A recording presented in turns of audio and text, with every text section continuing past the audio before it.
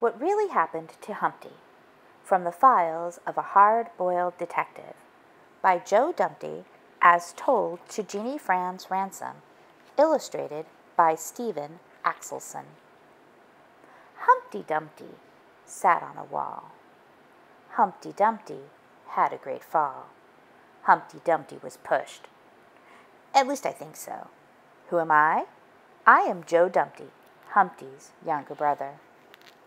You probably haven't heard of me. I never was Mother's favorite. Mother Goose, that is. Ever since she became police chief Goose, she thinks I'm just stirring up trouble with my detective business. Yes, Mother Goose always liked Humpty best.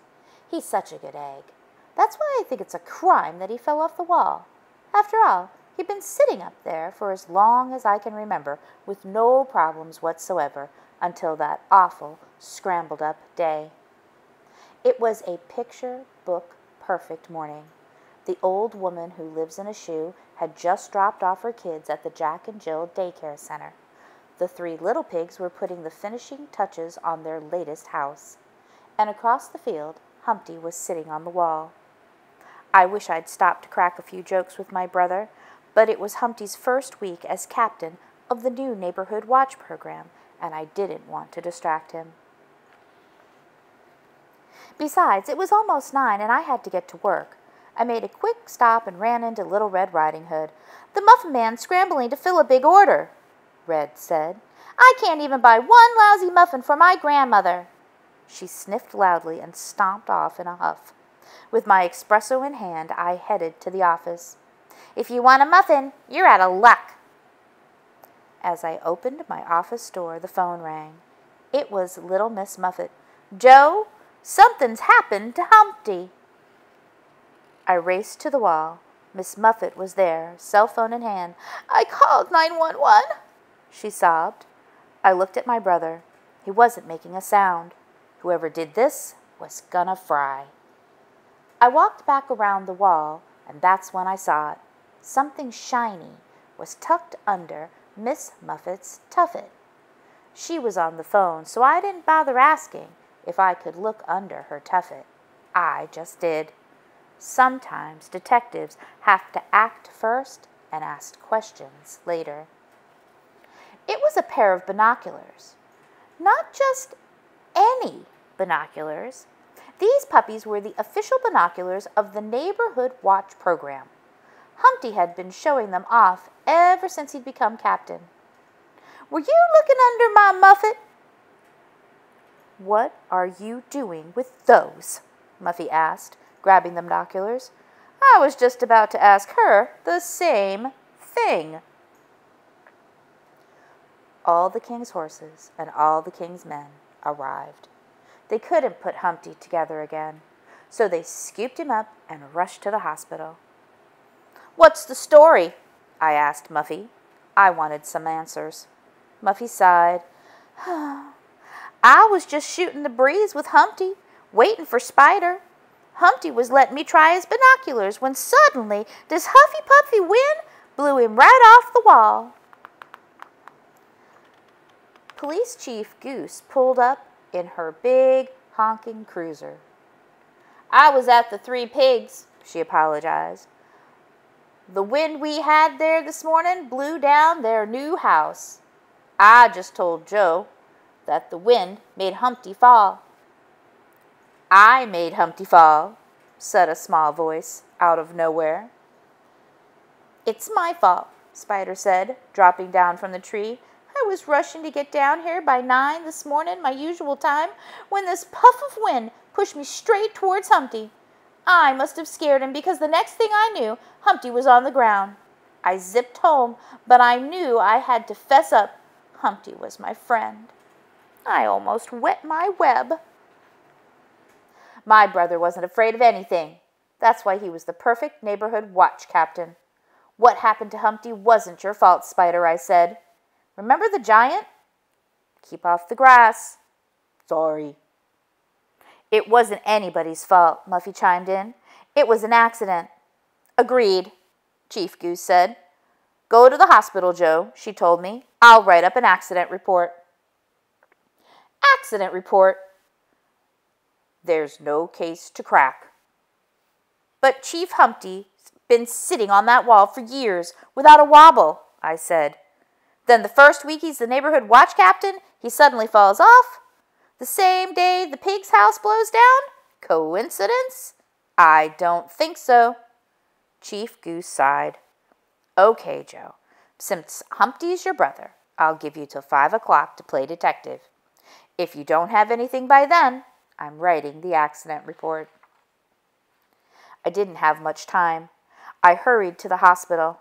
Thanks to the miracles of modern technology, combined with some nifty techniques the doctors discovered when Jack fell down and broke his crown, Humpty was on the mend. But he didn't remember a thing. I needed to hit the streets and question a few characters myself. I'm shell-shocked. My first stop was the bears. I rang the doorbell 3 times and was about to give up when the door opened to reveal a barefoot. I was expecting a barefoot. I showed the blonde my badge and asked about the bears' whereabouts. I'm house-sitting, she said, yawning. Late night, I asked. Early morning. Some dog started howling and woke me up.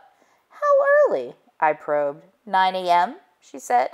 But now that I'm awake, want to come in for some porridge? Sorry, I'm on a low-carb diet.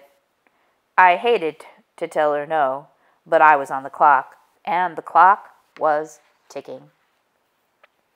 Next house I visited belonged to the only dog owner in the neighborhood, Old Mother Hubbard. Maybe her pup had been howling this morning. But Miss H said, I gave my dog to the farmer in the dell last week. He needed help with his sheep, and unlike mine, his cupboard is never bare. Miss H shook her head sadly when I told her about Humpty. I never would have done anything to Humpty, not even to feed my poor dog. Maybe you should talk to my neighbor, Miss H added.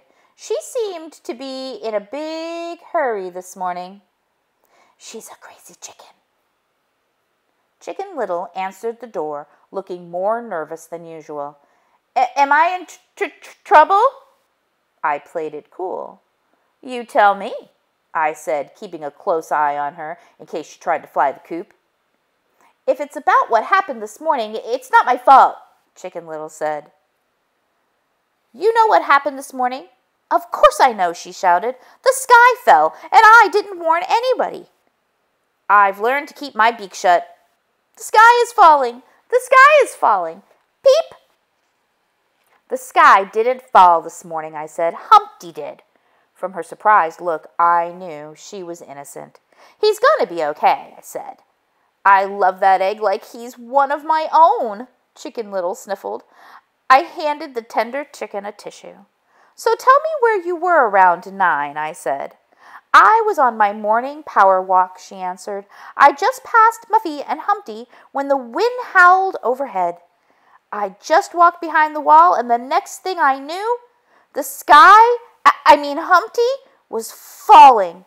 I ran straight home. Was Humpty sitting on the wall when you saw him? Yes, but Muffy wasn't sitting on her tuffet. Chicken Little paused. That's funny. She's usually digging into her curds and whey. Funny indeed. As I left my friend clucking to herself and scanning the sky, I heard a commotion coming from the pig's house. What was left of it, anyway. Huff, puff, huff, puff. I need more exercise, I thought as I raced across the field. How many times had I heard people say that today? Not the more exercise part, the huff-puff part, as in a huffy-puffy wind. I found the pigs fighting over all things a cell phone. I thought everyone had one these days. Apparently not. Okay, guys, hand it over, I said. Whose phone is this? Give me it. It's mine. I had it first. We don't know, said the pigs. We found it in the morning after our house blew down. Can we keep it? It has some cool games on it. Oh, just then the phone rang. Actually, it howled. Who would have a howl for a ringtone? I took a guess and disguised my voice. "Yo," I growled. "I got the binoculars," the voice on the phone said. "Now I want my yummy, wummy muffins. We had a deal, remember? Be at the wall in 5 minutes." In 5 minutes, it would be 5 o'clock. Yikes! I called Chief Goose and told her to meet me at the wall. The clues were adding up. The muffins that no one else could buy, the howling that didn't come from a dog, the huffy-puffy wind, not to mention the binoculars that someone wanted. Bad. But why? I had a hunch. Muffy was at the wall, binoculars in hand. She didn't look too happy to see me. "Expecting someone else?" I asked. "Someone big and bad, perhaps?" "She's expecting me," howled the big bad wolf as he jumped out and grabbed the binocular. "I'll take those." "Where are my muffins?" screamed Muffy. "I'm sick of curds and whey." "Sorry, doll, plans changed," growled Wolf. "You pushed Humpty off the wall?" I said. "I'm telling Chief Goose." "I wasn't at the wall this morning," Wolf said. "I'm telling." "But you were at the pig's house," I said, showing Wolf his phone. "When you blew down their house, you got Humpty too. Guess you wanted a scrambled egg with your bacon." "Wolf just wanted the binoculars," Muffy cried. "He promised me some yummy, yummy, wummy muffins if I'd get them from Humpty. No one was supposed to get hurt. Muffins." "And nobody else will if you give me my phone, Joe, and get out of my way," Wolf snarled. My, what big teeth he has, I thought. Where was Chief Goose? "Hold it!" shrieked Spider. "Not so fast!" Talk about wrapping up a case. "What's going on here?" Chief Goose had arrived. It seemed the howling wind this morning was actually Wolf blowing down the pig's new house and Humpty along with it, I told the chief. "That's my theory, anyway." "What about Muffy?" Chief asked. "Actually, it's a conspiracy theory," I said.